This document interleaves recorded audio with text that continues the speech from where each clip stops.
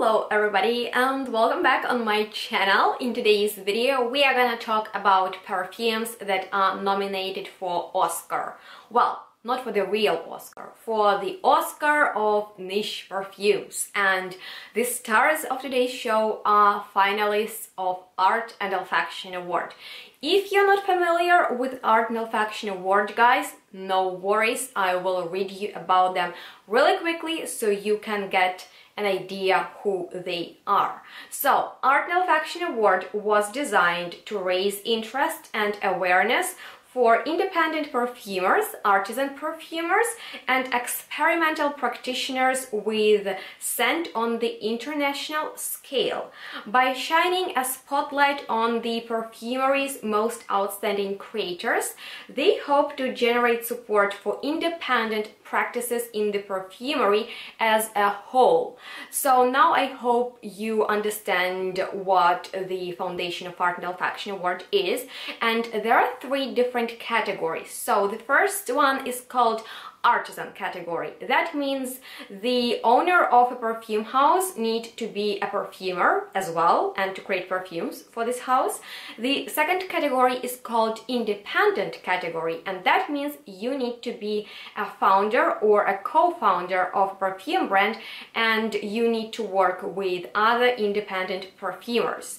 And the third category is called Sadakichi Award, and it is an award for the experimental work with scent. Now guys, this year's finalists are absolutely amazing and I'm very excited because a lot of them are my good friends and I'm very happy about that.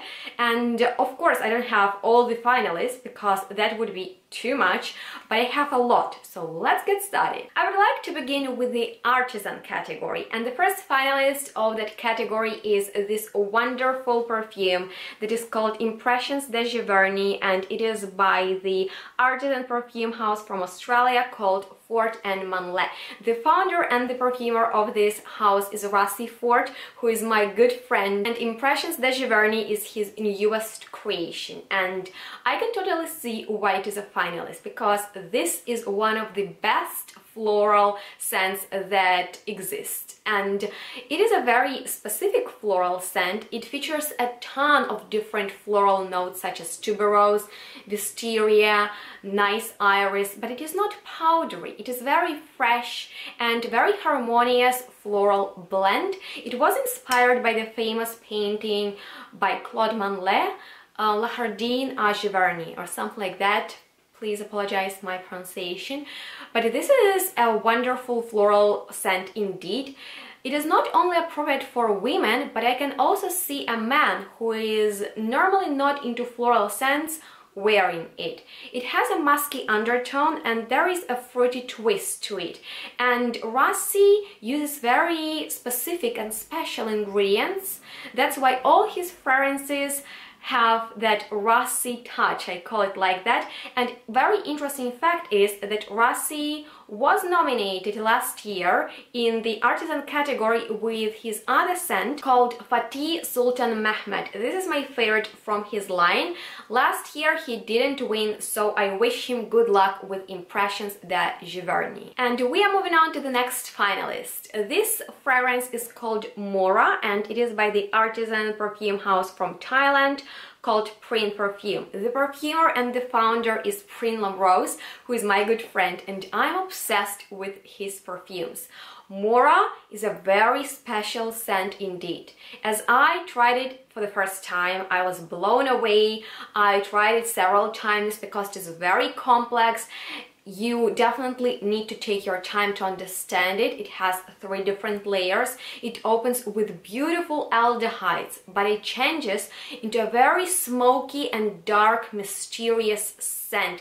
It is a spiritual scent. There are a lot of precious ingredients such as coffee absolute, civet, Indian tuberose, opium, frangipani, oak moss, ash, cumin, sandalwood, teak, tobacco, gardenia, and much more. Pryn uses very special ingredients, and not only his perfumes are very special because they have that Asian vibe, and that is already enough to stand out, but Pryn uses very interesting ingredients and he loves to work with incensey notes and with very intense spices. So this perfume is very complex and interesting, and it definitely has that wow effect. Very, very mystical, dark scent, and I can totally see why it is a finalist.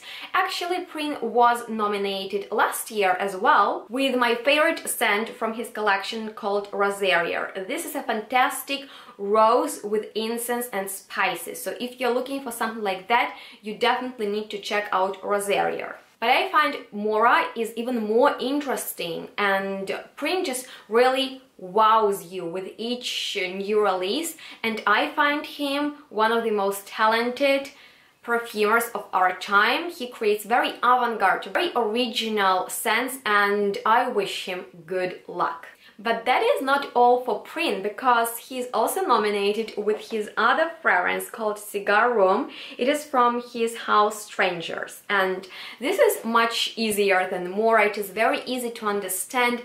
It is a sexy scent, and imagine that you're smoking very expensive cigars and drinking heady rum of highest quality on the exotic island. This is how this perfume smells. It is warm, it is sexy, and it is very appealing. So I wish Pryn good luck. He has really high chances to win. Moving on to the next finalist, and that is this stunning fragrance that is called Wonderly. Guys, first of all, look at this bottle. Have you ever seen a packaging like this? It opens this way, so this is the cap, and this perfume is called Wonderly. It is by the House of Oud, and it smells wonderly indeed. To be honest with you, it is just right up my alley, because it opens with mouth-watering scent of apricot skin.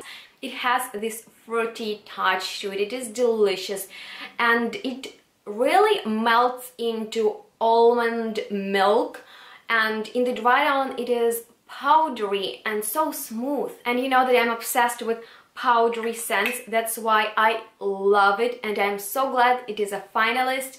And it is actually that scent that I'm wearing every day. Like, guys, I'm wearing it every day. The only problem that I have with it, it is not very long lasting, or maybe I personally don't smell it on myself.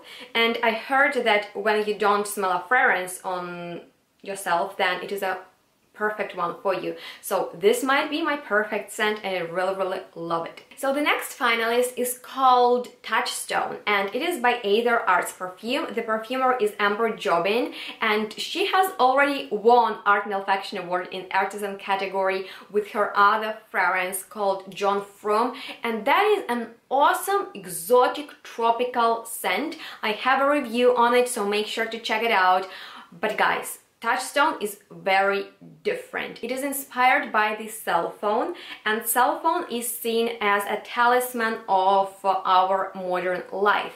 And cell phones require minerals in their manufacture, and they provide those signals that we cannot see. So this perfume is mineral with an earthy accord. And to be honest with you, I'm not a fan of earthy types of scent, but this is so beautiful. It is grounding, it is relaxing, it is very pleasant to wear, and it performs amazingly when it is muddy and cloudy. So when the weather is kind of like rainy or something like that, wear Touchstone and you will be blown away.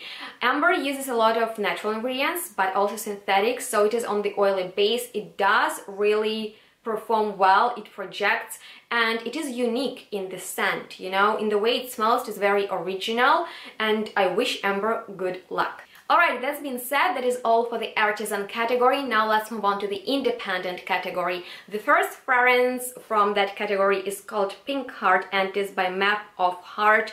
Ta-da! This is how the bottle looks. I have a sample of it, and I really wanted to smell this perfume, guys, because it should be a narcissus scent, and I'm obsessed with that flower. I love how it smells, and I was so not disappointed when I smelled it, because guys, this smells even better than a real flower. It opens with ever so slightly green scent, but already in the opening you get a hint of that narcissus, and the longer it sits on your skin, the better narcissus comes through, and it is just a real narcissist. It is heady, it is very egoistic, it is beautiful, floral, but this fragrance really develops and changes, and it gets sweeter. It is sexy with animalic something to it, and in the very dry down it is even powdery. So I'm obsessed with this perfume. I'm dying to get a bottle of it because the bottle looks stunning, and I'm obsessed with this fragrance. My sample is empty and I love this perfume. I love it. And guys, it does perform really well. It is very long lasting. It lasts on the clothes for 2 days. Moving on to the next finalist from the independent category, and that is Osang by Mendittorosa. This is not a full bottle, obviously. This is a travel spray. The bottle looks insane. And guys, first of all, I've told you that some of the finalists are my friends. That is the case with Osang. Stefania is the owner and creative director of Mendittorosa, and she's not only a very lovely Italian lady, she's so passionate about her work. She puts a lot of effort into the design of the bottles, into the concept, into each scent and the story. And to be honest with you, there is no scent of her collection that I wouldn't love. I love them all. Osang blew me away the first time I smelled it, and guys, it is really the scent of miracle of love. One of the best oriental scents out there. It has myrrh and incense for the spiritual effect, but there is also the note of heliotrope, which makes it powdery, very smooth and flawless.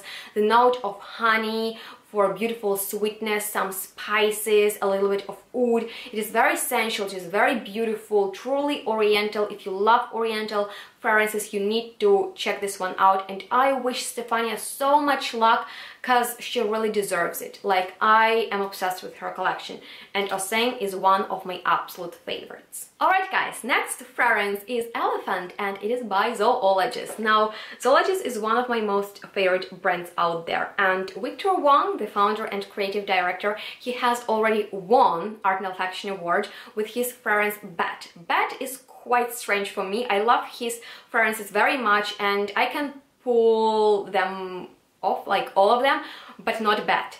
And Elephant, as I smelled Elephant, I fell in love with it. This is my favorite fragrance from Zoologist, and it smells not only green, because obviously when you imagine elephant, you imagine like a forest and leaves that he is going like through. I don't know guys, like it is not only the green fragrance, but to me it is milky green fragrance, powdery scent of green tea. It is magical. There is the note of magnolia, there is coconut, there is incense, there is a beautiful jasmine, woodsy notes, and it smells like the best green scent that you can imagine. It is perfect for summer, it is very long lasting, and I love how it melts into the scent of your skin. This perfume is really charming, truly unisex, very pleasant, and it is kind of the fragrance that you don't want to stop smelling. So I wish Victor good luck, and this perfume is just stunning, guys. If you haven't tried it out yet, oh gosh, do it! Alright, next and actually last finalist is called Eau de Virgine or something like that. This is how it looks. I have a sample of it, and guys, I need to be honest with you, I'm not the biggest fan of it because this is a truly tuberose scent. I'm not the fan of tuberose as a note, and this perfume is kind of different tuberose, but not in a very pleasant way, at least to me. It opens with quite harsh medical scent. I don't really understand what that is. It is unusual, but quite strange, and only in the very dry down it gets pleasant, at least to me. It is for the fans of tuberose for sure. It is a heady, very intense floral scent with sweetish, exotic something to it. So I can see why it is a finalist because it is so unusual, but it is not like my absolute favorite. And that completes this video, guys. I really hope that you enjoyed watching it, and I'm personally really excited for the winners because I couldn't pick just two winners. I believe there are two in each category, And you know, the judges, they are professionals. There is not one person who decides which fragrance is gonna win. Those people, they know what to do, but I'm not jealous. I'm not jealous of them, of their work, because it is quite tough with such great fragrances. I'm not sure if I'm gonna be in London. The ceremony is in London and I'm still waiting for my visa, so by the time you are seeing it, maybe I'm in London, maybe I'm not, I don't know. But if I'm going, I'll surely film the ceremony and I'll try to film interviews with the finalists and winners, but I don't know if that is gonna happen. And please let me know, guys, how you like this video. I know it is kind of different, it is chatty, but it is very interesting. This is the video about the best niche fragrances from 2017, because all of them were released in 2017, last year. And you know what? It is different, but I try to give you the best olfactive description of each scent. And let me know which ones you have already tried and which ones you want to try after watching this video. And that was all. I hope that you enjoyed. If you did, then please give me a thumbs up and subscribe to my channel, because that helps me out a lot. Share this video with your friends and stay tuned. We'll see each other in the next one really soon.